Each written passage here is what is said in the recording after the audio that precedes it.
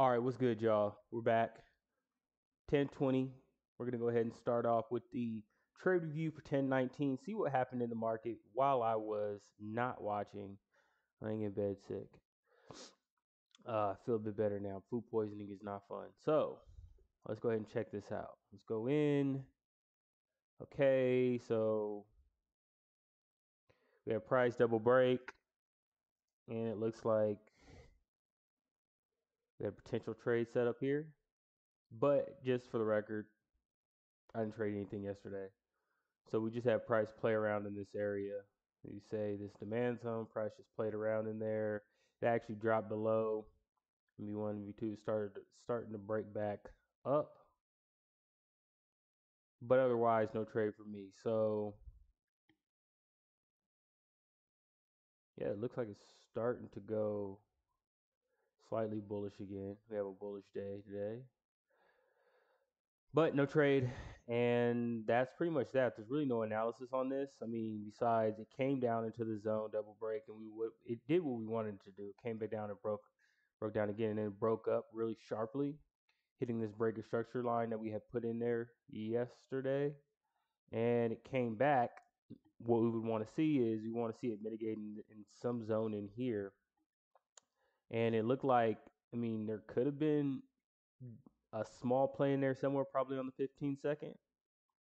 But I put this there because I was looking at it on my own time. So actually, might as well look at it now, right? Let's take it back, y'all. All right. Let's go to 15-second. Because, we like trading on those super low time frames. And if we go to the 1 minute, actually, let's go to the 1 minute first.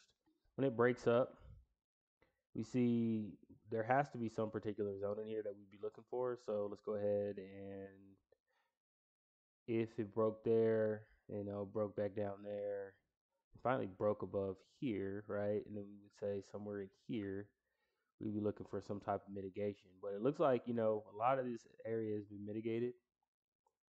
I mean, there's some places you can argue, but you even see it still plays around in there as a mitigation. So then what do we go down to maybe do this from 30 seconds.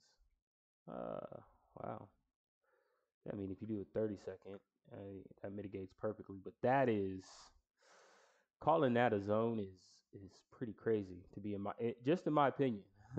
But it does mitigate down here. Now, where would you go ahead and take the trade here? Well,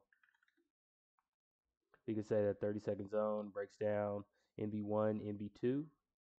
So maybe we buy stop this. But then you see it's a L because it comes back and attacks back into there. So bam, break, comes back, retest, NB1, NB2, potentially take something like this, put it below there, see what we could have got for. So we probably would have took one loss before we felt confident getting back into the trade, because you can see breaks down, comes back up, right? And it breaks down again, 1, 2, right? Little pullback, and then up, right? You could do something super risky like that. But again, would I've had the balls, the hueves to do it? It's a tough one, because usually I don't have my stops so close, and depending on the broker I'm using and really the account size, could you have taken that? Who knows? So, anyways, that's the NASDAQ. We look at it and we start trying to see what is actually happening on price. I mean, you see this nice little 30-second zone. I mean, you could have refined it down to a 15-second if you really, really wanted to. But you see it tapped in, starts to come up, break one, right? Because we could technically consider this a break because we're risque. And then, right, break up, break two, and it comes back and retest.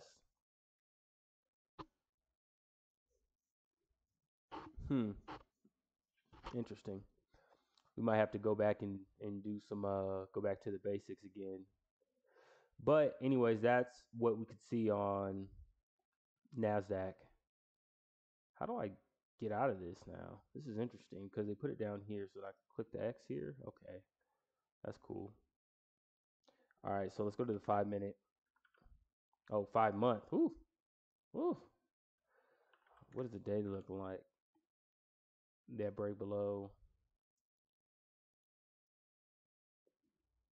I mean, the daily looked like we had a bullish divergence. If you just look here, right?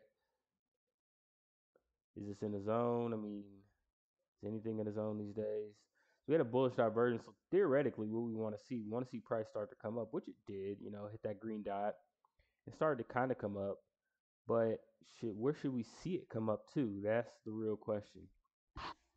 You bet on the American economy, which I mean, projected 2023 to 2025, right? Probably 1% year over year growth GDP. I don't know, man.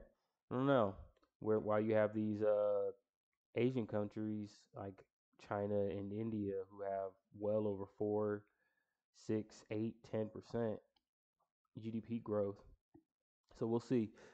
All right, so let's go ahead and jump over to the euro. All right, so we're looking at the euro. Okay, we see a break here, and then we never saw it come back into the zone where we wanted to see it come back into. So obviously, there's no trade going down there. So what do we do now? We got an hour.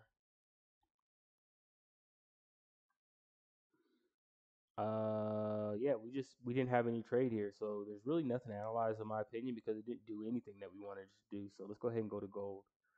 Let's move that indicator. All right, looks like gold is coming up into this supply zone that we want to see. So we might have something to start the day off. I mean, we're green. It looks like it's going to be a green day. Look at that on the 6th potentially because that's a low that we want to run. That's on the hourly. So we look for the confirmation. I mean, yeah, I think it has room to come back up more. What we want to see is we want to see either break here and then come back and retest, or really just break above and then break a low and then double and B entry off of this because it's looking like it's starting to become a juicy setup. Juicy, juicy, juicy, juicy. Well, they say juicy fruit. But anyways, from yesterday, it didn't do anything. It didn't come back up in here yesterday. So there was no trade on gold yesterday for me. Maybe for some other people though. So let's go ahead and go to Bitcoin. What's Bitcoin doing right now? Bitcoin seems that we didn't go ahead and do any analysis on Bitcoin. So that is going to be the end of our trade review for 10/19/22. I hope you learned something. Hit the comments, hit that like and subscribe, and continue with me on this journey to become consistently profitable. I hope you all have a wonderful, glorious day. It's your man B Phil. I'm out. Peace.